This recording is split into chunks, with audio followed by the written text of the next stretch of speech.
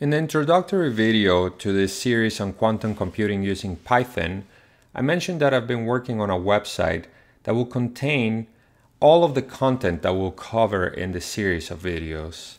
Now the website is now active, so you can go to learnquantum.io, and there you will find a lot of useful information, like for example, how to set up your environment, so all the steps you need to follow to install the packages that we will need to execute code, or how to configure Qiskit to be able to run your circuits on IBM's quantum hardware, or how to change the configuration file to make your circuits look nicer or your state vectors be displayed in LaTeX.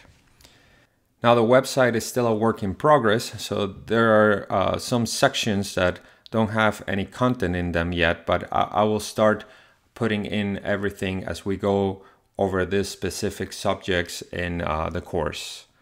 Now, if you go to this About the Textbook section, there are two important links I've added in there. So one of them is, if you have any questions, you can go to this Discussions section. So if you click on that link, it will take you to the GitHub repository that hosts this textbook, and then you can create a new discussion to ask any questions that you might have about the technical content of the textbook. So if there's anything that is not clear enough in either the video series or the textbook itself, you can go ahead and create a discussion and ask that question.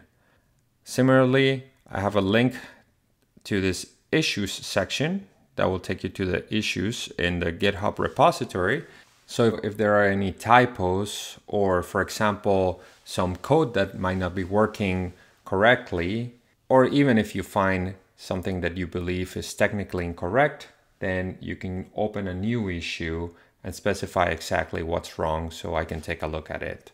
So I hope this resource is helpful. And if you have any questions, again, just go here to the discussion section and let me know.